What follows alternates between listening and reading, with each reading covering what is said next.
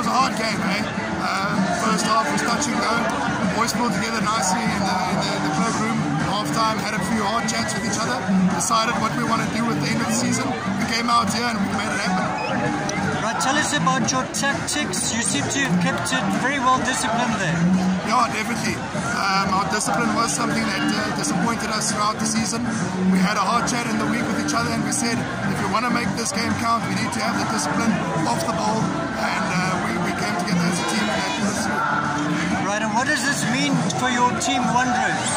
Well, it means the world to us. I think it's history for our women's team, reserve team, and our Premier League team to take on the cups, and it just shows you that there's no doubt that Wanderers has a healthy rugby culture.